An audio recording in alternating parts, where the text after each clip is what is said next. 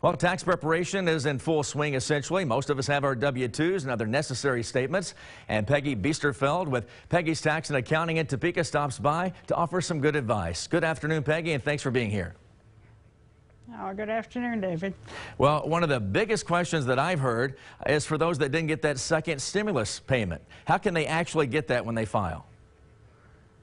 They can, we are required to put on where the stimulus that they have gotten, and if they haven't gotten all of it or haven't gotten any of it, it should be in their refund when they get it on their 2020 tax return. Now, what information must a taxpayer have? I mean, before starting this process, we've talked about a little bit of this before, but it's got to be pretty frustrating to kind of get things started and then constantly have to contact somebody. So what should somebody really have together?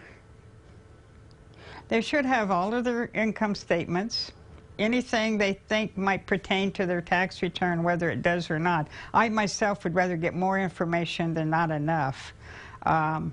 So anything they think is pertinent. W-2s, 1099s, 1098s, and just general information. It's, yeah. The worst thing is to come in not prepared.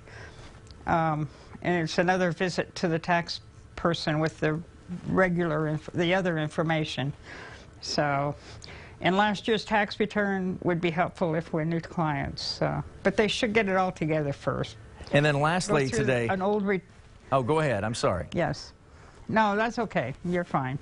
All right. What about dependents? I mean, I've got a 24-year-old daughter myself, a college student, but it seems kind of odd that, you know, some of these dependents are living on their own, trying to make ends meet, not really getting anything, but parents can still benefit. But there comes a time where that gets cut off. What is that? Well, it's about time for your daughter to be cut off. Right.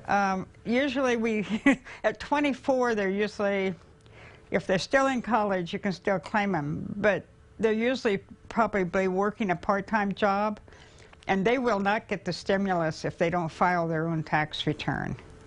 And if they didn't get it and they file their own tax return this year, they should get their portion of the stimulus, the new one anyway, the $600 one.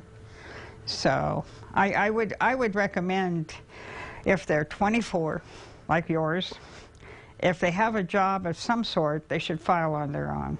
All right. Even though it'll cut you off, David, I'm sorry. Oh, that's fine. All right, Peggy, we're going to check in again next week, and we'll have questions. If you have something that you want answered, you can actually contact Peggy personally, and that website again is peggystaxks.com, peggystaxks.com, and then we'll get to those in future segments.